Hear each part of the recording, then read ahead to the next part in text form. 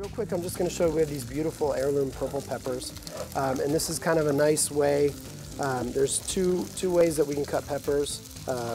Sometimes I will just literally cut the ends off, and then I just bring my knife down the side, and then I can come in and just literally work my way right down. That's a great tip, yeah. Chef. And then another way, you don't get as great of a yield, but I can kind of cut the bottom off here.